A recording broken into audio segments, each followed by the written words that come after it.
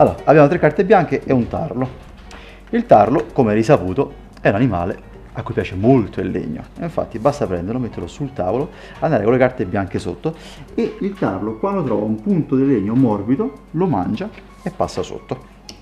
Okay? La cosa ovviamente può essere ripetuta 3 volte come sono le carte. Si mette il tarlo. Ovviamente il tarlo non passa mai dallo stesso punto, cerca sempre punti nuovi, per cercare sempre cibo migliore.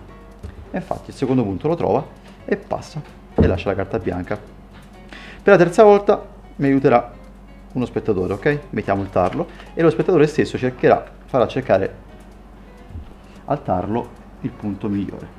Vediamo un po'. Qui è un po', no, non è passato, forse non gli piace, prova un attimo a spostarlo. Qui. Niente. Prova a dare mai un colpettino per...